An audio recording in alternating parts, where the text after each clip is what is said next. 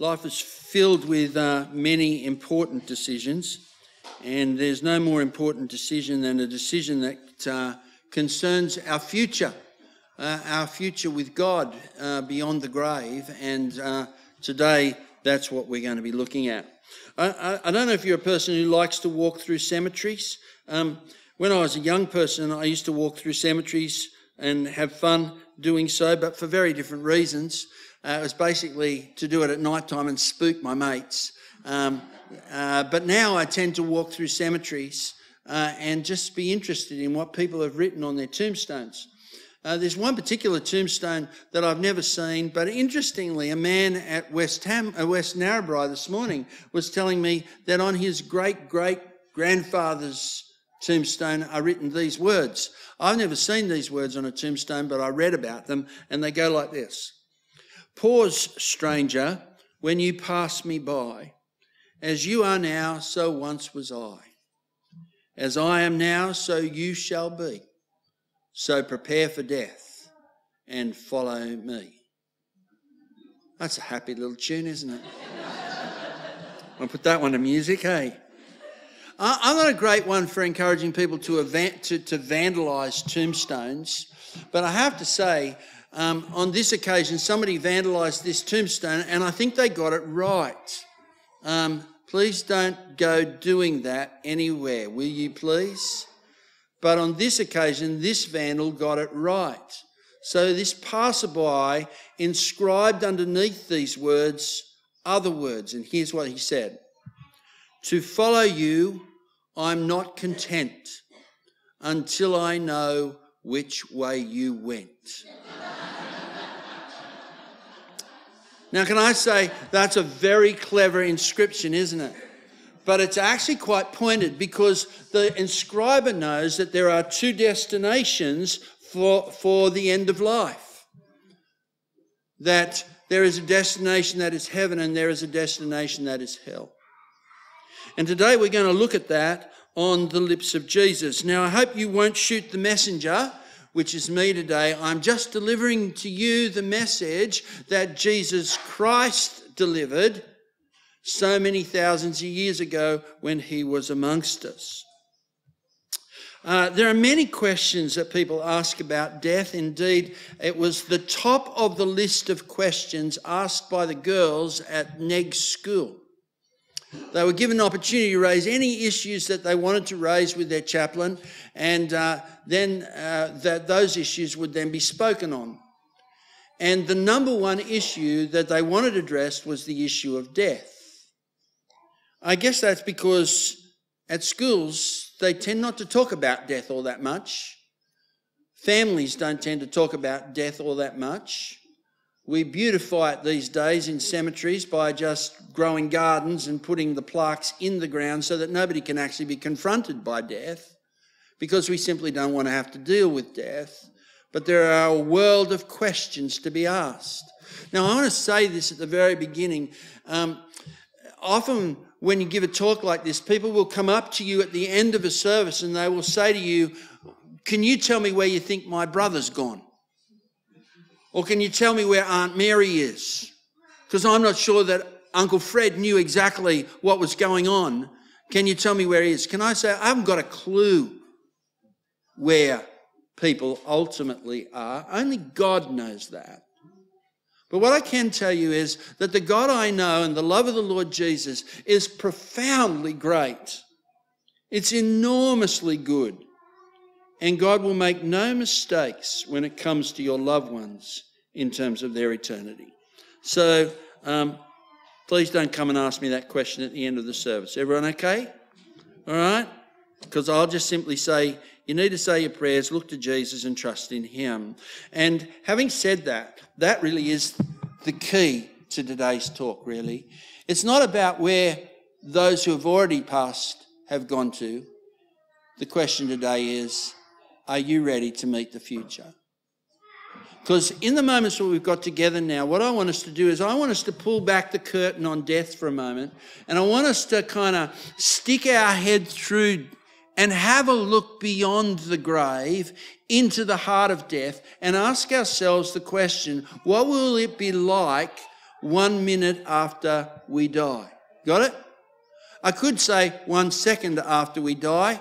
It might take a little moment, more than a second, to kind of assess where you find yourself, but a minute after is as good as anything. So we're going to pull back the curtains and take a look inside, and we're going to do it from this story that Jesus tells. Would you please notice with me that Luke 16 and from verse 19, the story of the rich man and Lazarus, will you please notice that it is not referred to as a parable? In the old days, some of the translations used to say, here is the parable of the rich man and Lazarus. It actually doesn't follow the pattern of Luke's gospel. In Luke's gospel, Jesus consistently, when he told the parable, it says, and Jesus told this parable, and Jesus told this parable, and Jesus told this parable. Can I say, to be consistent with the text of Luke, it doesn't say that here. So I don't know that it is a parable. In fact, I don't think it is. I think Jesus knew something about life and death, and he was presenting it to us in a way that people would understand. Okay? That's the first thing I want to say. It's the best known story, really, in the New Testament about issues of life and death, hell and heaven, and it's the story of Lazarus and the rich man. Now, you've got to have your Bibles open because you're going to do a bit of work with me. I refuse to do all the work on a Sunday morning. I've done all the work in preparing the text for today, but you don't come to church on Sunday and do no work, so watch the text with me very carefully, okay, and see what Jesus says. You notice that both men died, didn't you? Okay, both die. And did you notice that something happened to Lazarus? Lazarus dies, but there's no mention that he's buried. Did you notice that? I'm telling you that because I want you to notice something else in a moment. Lazarus dies, there's no mention of a burial, but did you notice what else was there? What else was there? There's no burial, but there's angels. Did you notice that? And the angels take Lazarus and they carry him away, and he rests in the arms of Abraham. Now, don't get all uptight about Abraham. If you don't know much about your Old Testament, Abraham was a very significant man in the history of Israel. He was the one to whom God made extraordinary promises into which the people of God could rest, okay? Great promises in which they could rest. And of course, they were promises that found their fulfillment in Jesus. So when it talks about Lazarus resting in the bosom of Abraham, please understand that it's simply saying that Lazarus was at home and at rest in the promises of God. He'd reached the place of promise. Okay? Got that? That's what we see. He's not buried. No mention of his burial. I imagine that when he died, they just came along, like in a Monty Python movie, chucked him in the wheelbarrow, wheeled him out of town and threw him on the dung heap. Terrible ending to a life in this world, but a magnificent beginning and future 1 minute after he dies with the God he loved. Now, have a look at the rich man. Okay, got the rich man in front of you? What does it say about the rich man? He died and was buried. Now, I'm assuming that's there because Jesus is saying that here's the guy who's the rich man in town. He's got everything. He's got prestige. He's got the lot. And on the day he died, they had a big burial service for him. The crowds came, everyone was ushered in, they sat, they probably played at the end of the service as he was leaving, the great, funeral service of the 21st century, but a different version of it back then. I did it my way, which of course is never the appropriate thing to have at a funeral service. There's the picture, buried. What's not there? There's no angels, is there? See the contrast? One man is poor, no burial, but the angels come and carry him away. One man is rich, and there are no angels, and his destination is dreadful. See that? It's all there in the text before you. Don't shoot me. I'm just telling you what Jesus said. Okay? But what's the difference here? Why is the rich man in hell and the poor man in heaven? Is it because rich people go to hell and poor people go to heaven? Is that the answer? I imagine we would hope that that's not the case, because we live in Australia, don't we? And we are amongst the richest people in the world, aren't we? Yes, we are. Well, not you. You're just living off the fat of the parents, aren't you?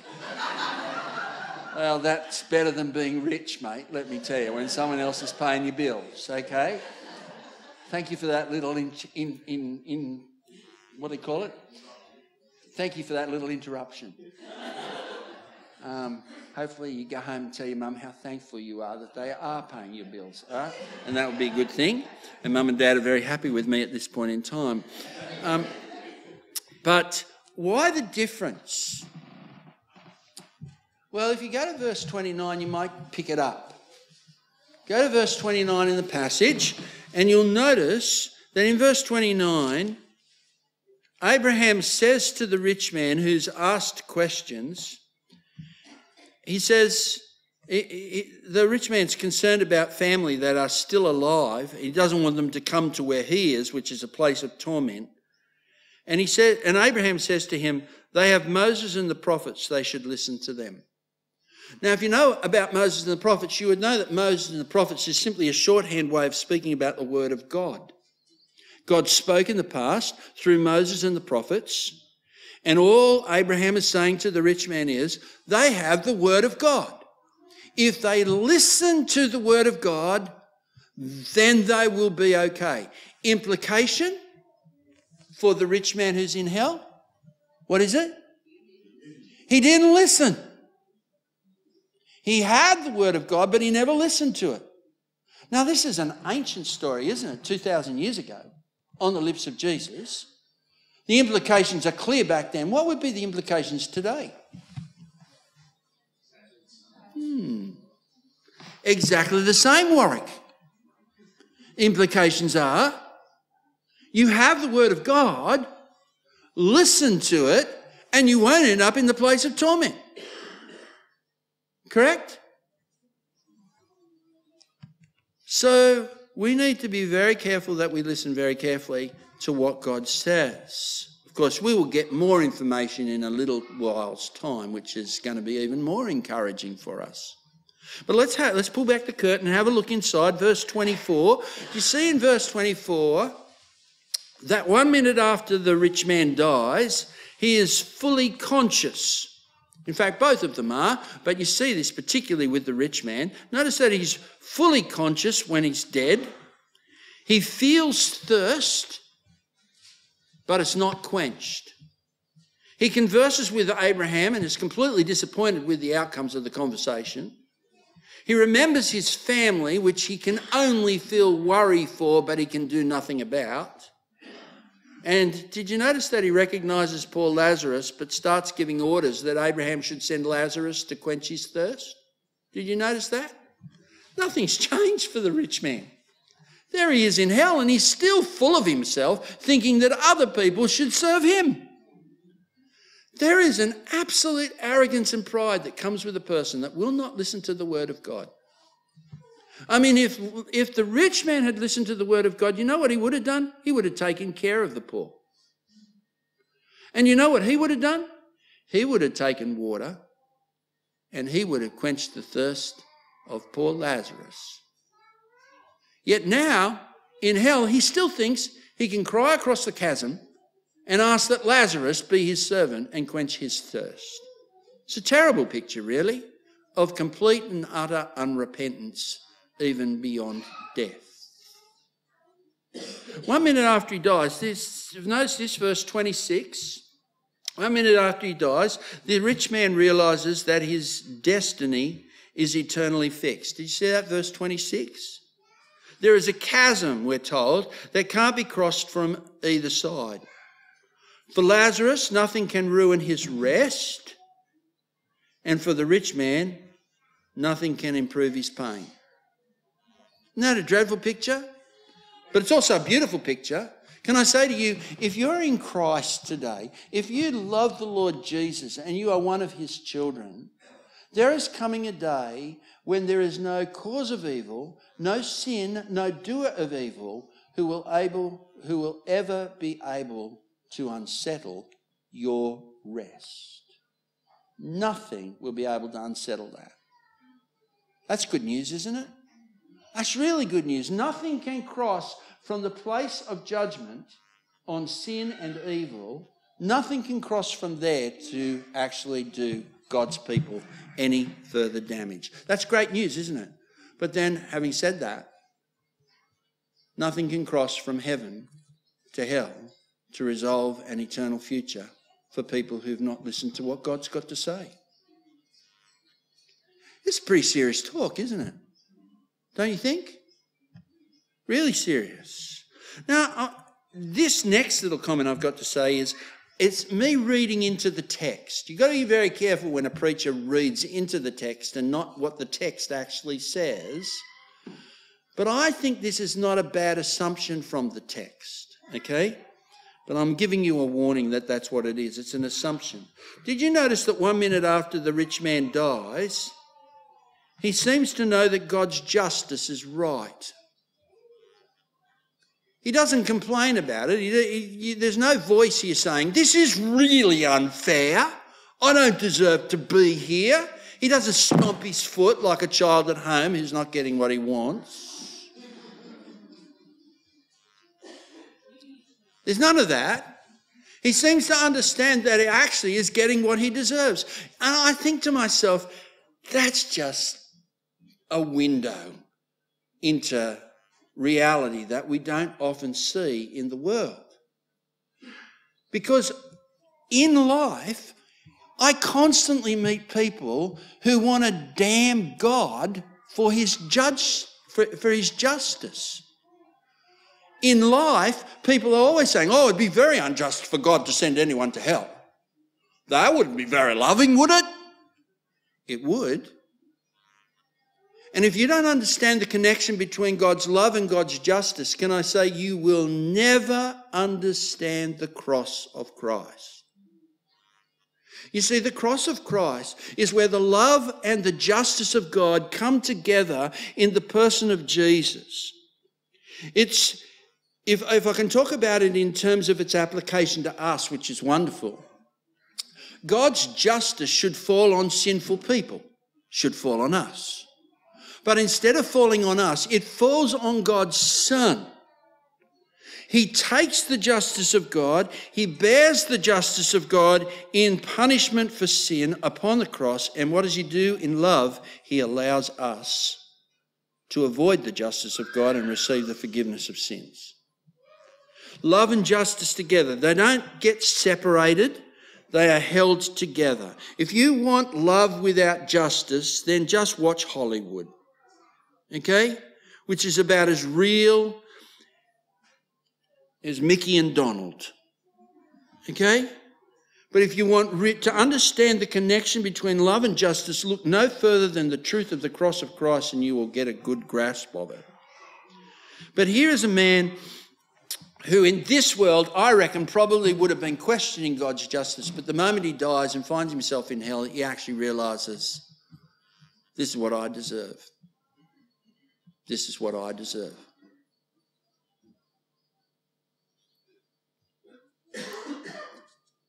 How are you going with the justice of God?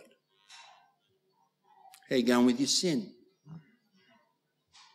Have you brought it to Christ? Have you laid your life before Christ? Have you come to him and asked him for forgiveness? That you might escape the justice of God? I hope you've done that. Let me get back to what I know the text says. Did you notice that 1 minute after the rich man dies, he does something really, really odd? He does something really, really odd that would even sometimes be odd in church. Did you see what he wanted to do? Go back to the passage with me again. Notice verse 27. He says, Father, he said, then I beg you to send him to my father's house, because I have 5 brothers, to warn them so that they won't also come to this place of torment. What's he doing there? Well, the rich man in hell is begging Abraham to have someone go back and do mission in Narrabri. Hear that? I find this extraordinary. I imagine that the rich man would have been like most people in church on Sundays.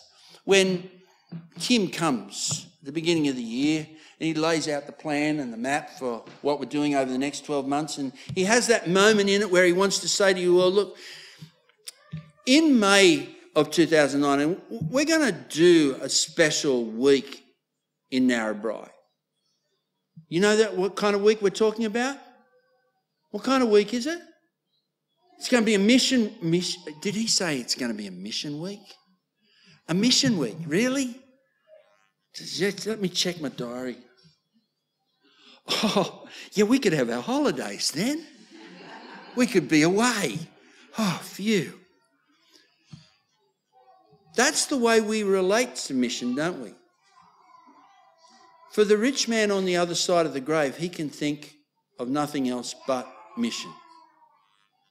The whole of his life, he completely ignored the idea of the mission of God. In fact, that's obvious. He stepped over Lazarus almost every day, paid no attention.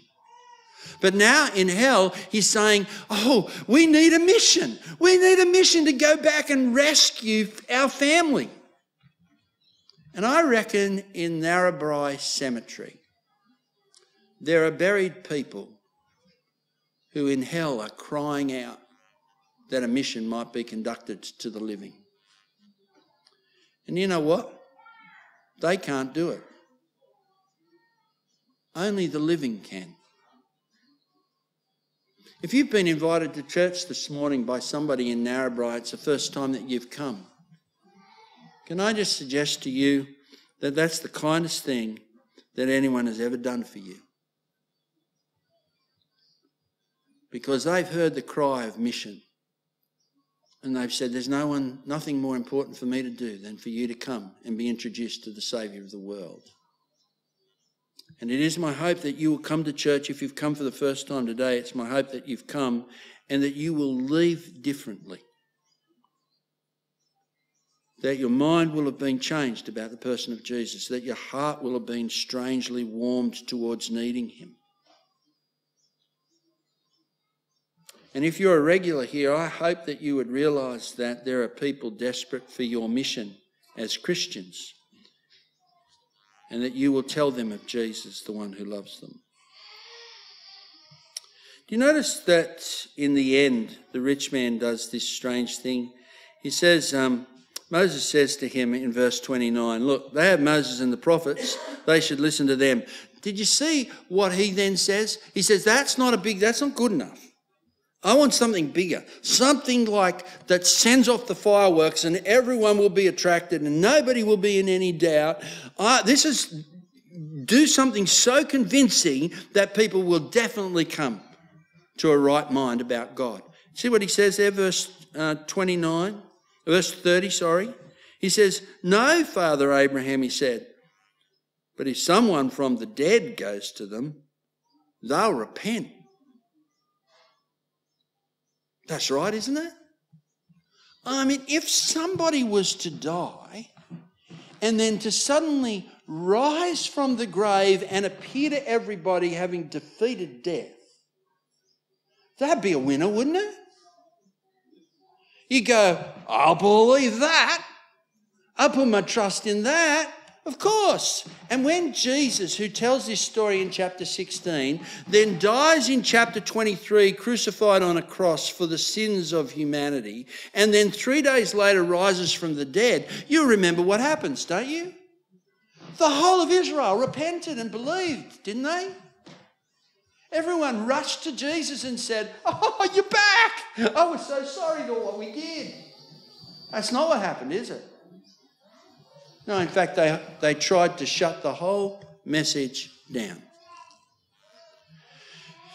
Because it really does take a miracle to change a hardened heart. And it will take a miracle today to change your hardened heart if it's still hardened. But God is in the habit of doing miracles, even raising the dead. So I want to say to you today, the dead has come back to life. He's revealed himself and made known to us that death is but a door to a future life in which we can rest in the promises of God. Do you believe that? Because you can. See, it's a pretty ugly story in so many ways as you look at the rich man, but did you notice Lazarus in the whole of the story? He doesn't have to say much, does he? He doesn't need to ask too many questions, does he? Because 1 minute after he dies, he's safe. And 1 minute after you die, it is possible for us to be exactly where Lazarus is, resting in the sweet promises of God. Confirmed in the death and resurrection of God's Son, Jesus Christ. It would be a real shame today for you to go home not knowing that 1 minute after you die, you are perfectly and utterly safe in the hands of your loving God. May God give you that assurance, and may we all indeed put aside our pride and bring our sin to Jesus and simply ask him to forgive us and grant us a future with him. Would you pray with me? Our Father in heaven, I don't really know too many people in this building very well. But what I do know is that every single one of us have the capacity to live like the rich man in this very story that Jesus told. Busy with ourselves, full of our own pride in achievement, thinking we're safe by perhaps the things we do, rather than by trusting in the one who does for us what we can't do for ourselves, and that's Jesus. And so, Father, I want to pray for everyone in this building today that we would realise that Jesus is the only life buoy of salvation for a future beyond the grave.